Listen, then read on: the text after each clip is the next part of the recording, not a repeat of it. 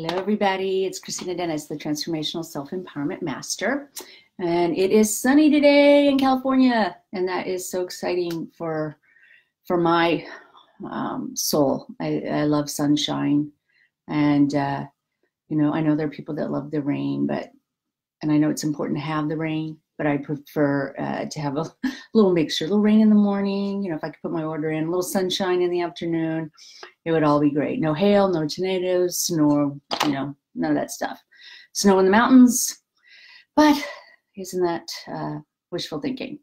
So I'm coming to you today, and I put up a meme yesterday from Aristotle that basically lets me know that there is no original idea when it comes to the self-improvement or self-actualization or this journey that we're looking for in our personal lives. And I thought it was really funny that that back then that this was what they were talking about, and here we are again talking about it. And it's just, you know, it's always going to be part of our world. And I think that's a luxury in many ways, because I understand and respect the fact that there are many people that don't have the time or the room to think about these kinds of things. But for me, it has become a life's work to talk with people that are hurting, to work within myself, to learn about concepts like humility and self-worth, and to let go of ideas and messages that I don't own anymore. And that's what I want for you so much, that you can let go of those messages. So I want to pick up from where we were last week about writing our personal histories. I did a lot of listening today and reading about, you know, how people discern their personalities, how they figure out who they are. And, you know, it was enneagrams, I'm probably not saying that right, but the 9 points. And it was very interesting to me that that was in multiple religions. And as they were reading the reasons why, you know, you were this, a performer, or this, I mean, they described a codependent perfectly, which was hilarious, you know, and all the pitfalls. And when I got to performer, which tends to have been my personality from an early age, I was a funny girl. I did what I needed to do in order to survive. It helped me hone a lot of skills in an environment where there wasn't a lot of love or encouragement or support. And then it got to the pitfalls, and it was, you know, delusional is what came up for me. And I thought, yeah, I've made some decisions on delusions, and, you know, ignored my gut and went ahead and went with whatever that person was telling me. And so, you know, I just want to do some, you know, self-affirmation that I am changing. I am Kristina, and I'm changing, and I'm feeling strong, and I continue to change, and I continue to trade up when it comes to circumstances, and continue to learn how to set boundaries. Somebody that I admire talks about force fields. I think that's a great analogy, because boundaries can be very black and white, and sometimes they can keep me in if I have a boundary. And that can kind of go into black and white thinking and judgment. So back to your histories.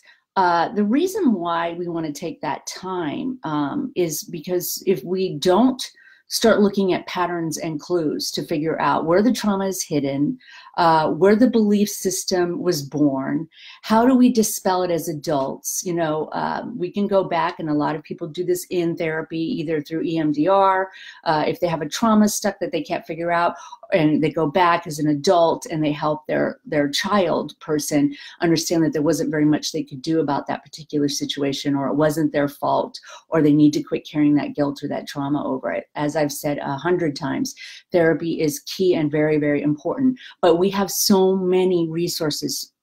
You have so many resources, including this video, including the guidebook on transformationalselfempowerment.com, or any other subject that it is a pity to relegate it to one person's point of view or one session a week. And I'm not saying anything will replace therapy, but there's a lot that we can use in addition to that to have happier, fulfilling lives.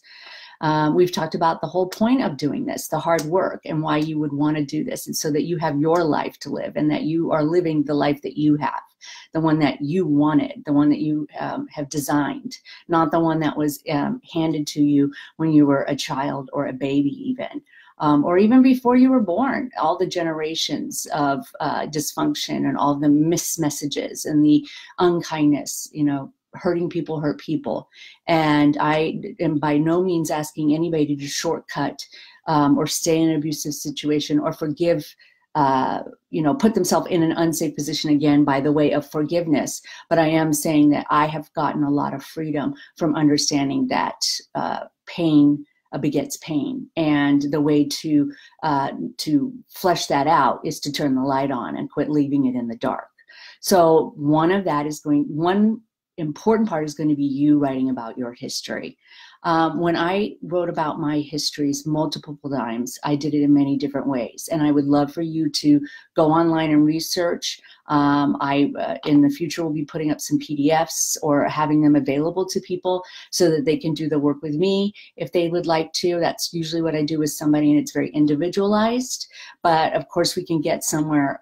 We can go and make progress in every area. The progress principle says that, make a little bit of progress every day in something that really matters to you.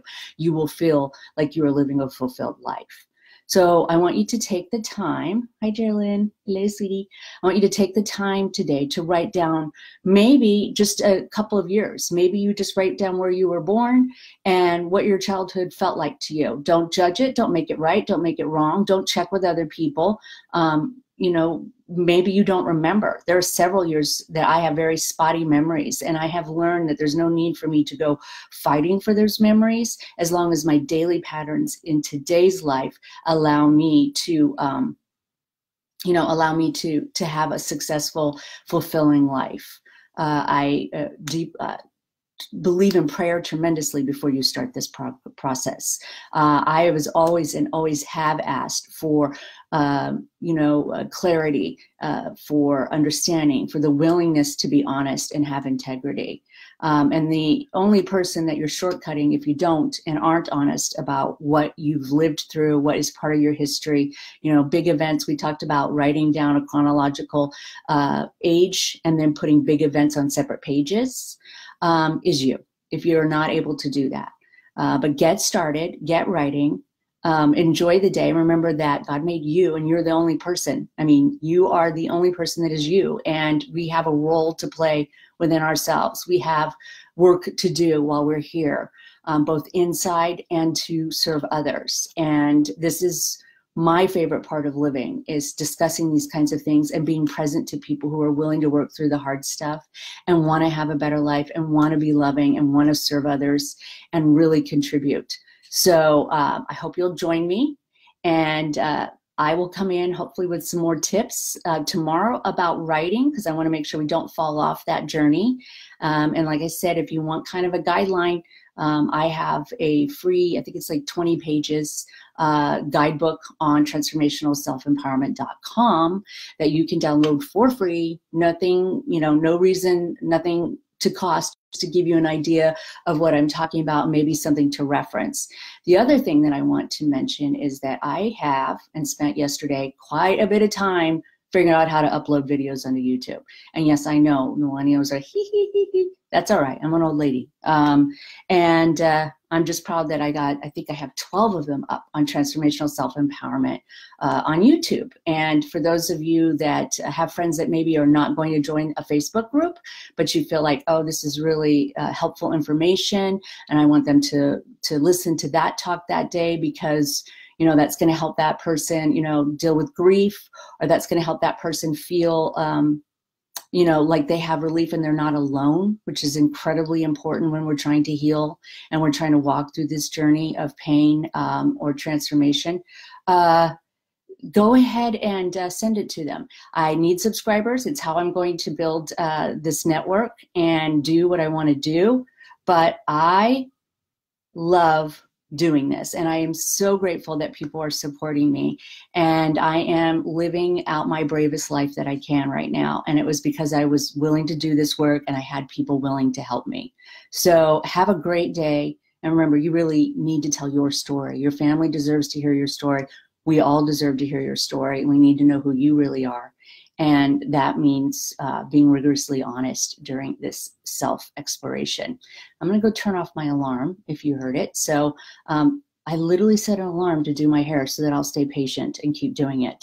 I don't know if you do that. It's kind of a brain hack for me, so I don't think that it took forever when really it took 20 minutes. So take care. Talk to you soon.